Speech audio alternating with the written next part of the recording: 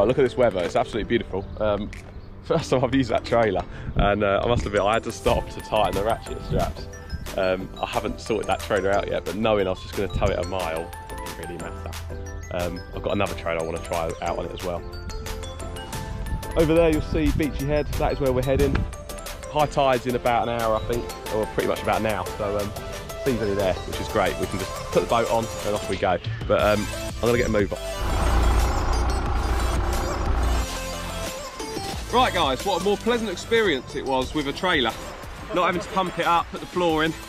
I'm just shoving on some waders at the moment. As soon as I get out there, I'm going to take them off. But when I'm getting in the water, it's still cold and I don't fancy getting in there cold. So I'm going to fling the waders on for now. And then, as soon as we're out there, they're going to come off. Because waders in the sea are a bit of a disaster. Right, so what I'm doing now is I've got the choke now, I'm just making sure the engine, getting the engine nice. Just warming up the engine, just very slowly.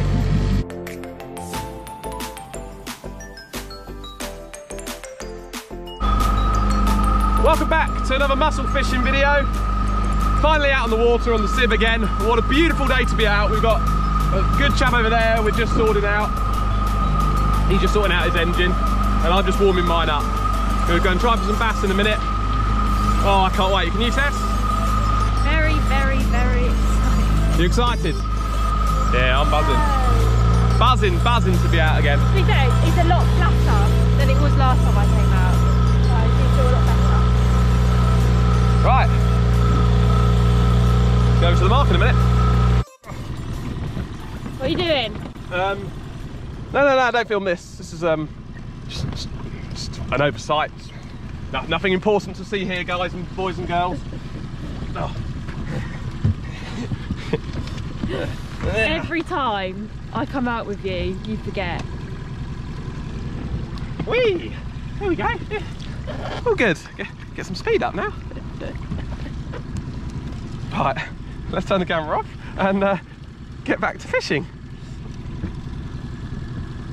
Ladies and gents, so we're as I say, we're out on the SIB again. We're headed to a mark called the Ledge at Eastbourne. I don't mind giving the spot away because it's so well known.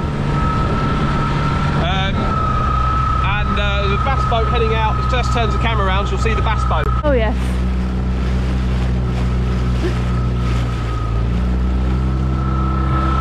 So that boat there, we're basically going to follow.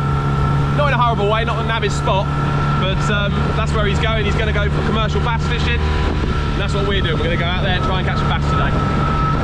Maybe even see a dolphin or two if we're very, very lucky. Did that last time I came with you. Yeah, I know. So we're out with a chap today. I think he's got 6 horsepower, so I'm just going to wait for him to catch up. I'm just going to do Tess a little radio course.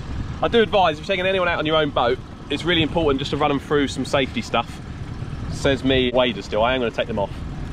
But to be honest with you, I can take these off very quickly if needs be. It's up to me if I keep them on or not. But I'm advising you now, do not keep waders on. They are going to come off just very soon. I'll probably do it after this video. So we're just going to run through a quick radio course with Tess. So I'm just telling her what she needs to do if anything needs to happen and she needs to get hold of anyone. So see on there, Tessa? Yes. So the radio's turned on. Yeah. You've got it on at the moment. What channels? 16 and 6. Yeah. And what do you need to be on if you need to create a mayday or a pan call? 6. No. 16. 16. 16 is the emergency channel, right? So right. There's an icon on the left-hand side, that little triangle.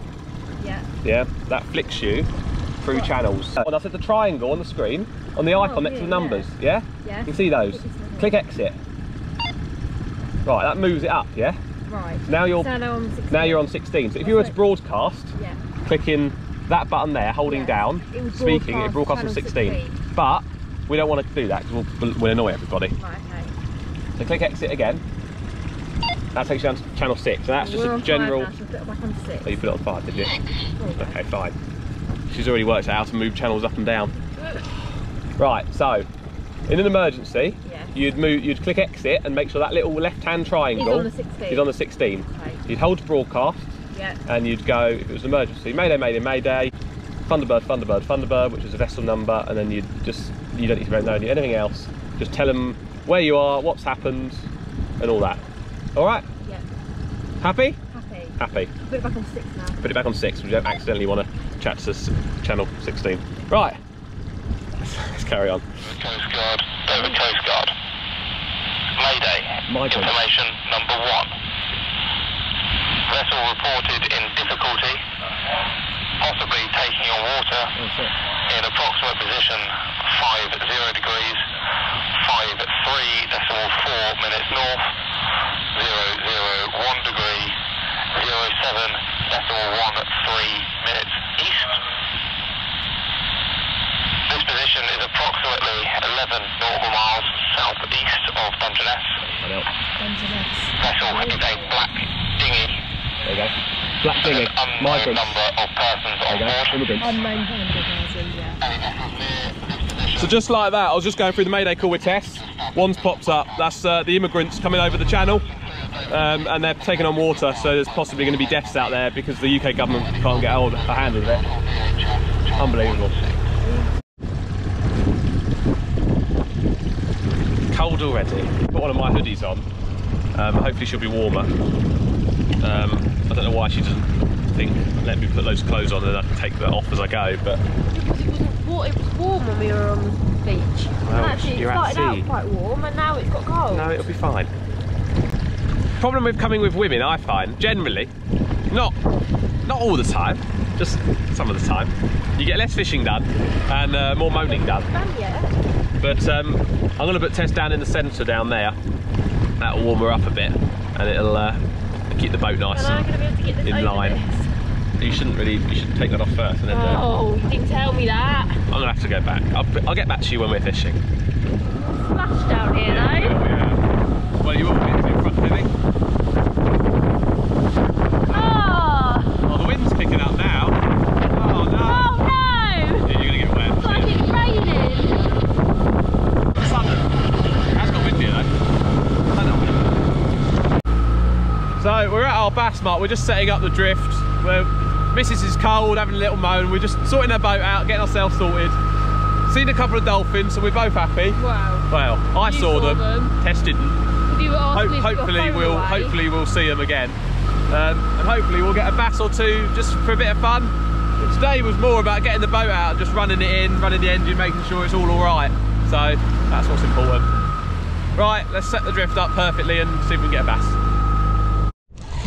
There you go, boys, we're in. We're in. This is a nice bass. This is going to be a nice bass. On the retrieve, on the ledge. Typical, isn't it? Halfway through putting my sock on. And then you get a bite. Gonna need the net in a bit, I'll tell you when, Tess. It doesn't feel bassy, it's not as... it's heavy, but it's... I don't know. Could it be a cod? I don't know. I'm not sure.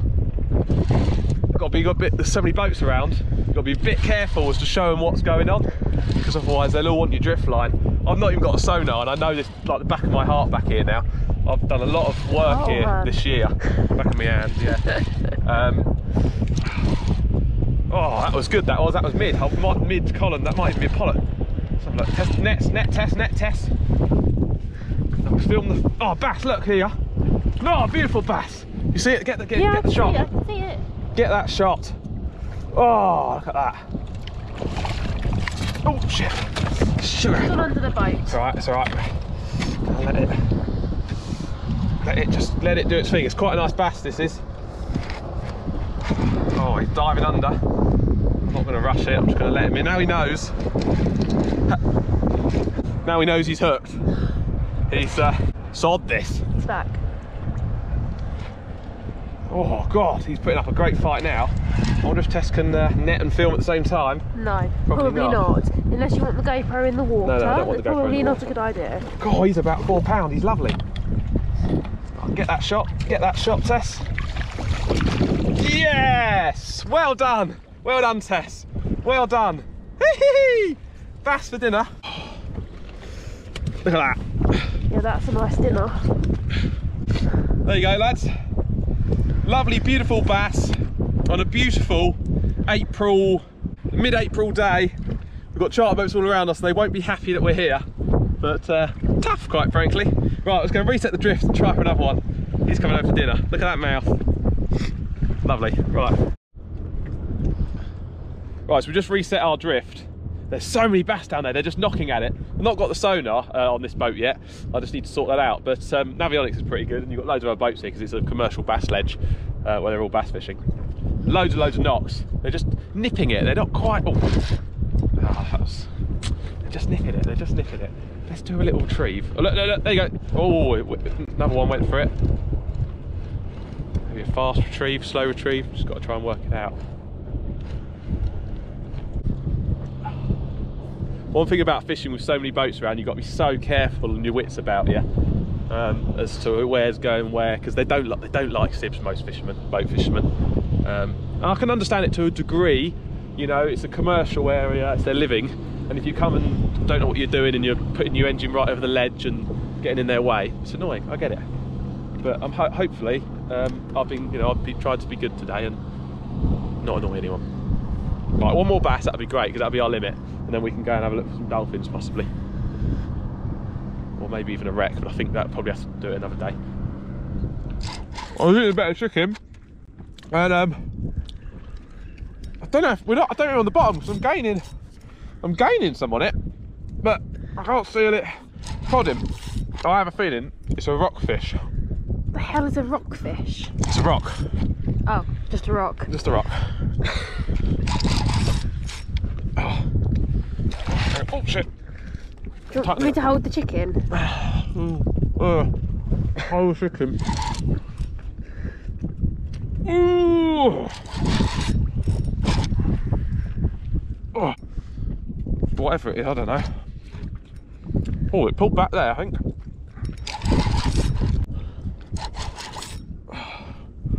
Could be someone's anchor. Someone's anchor? It's actually quite exciting, because it could actually literally be anything. What do you think it is? Honestly? Your gut a rock. instinct, a rock. Yeah, I reckon it's caught on a hook and we've picked it off the reef. But we were in the hole, so I don't know why we're on sand at the moment.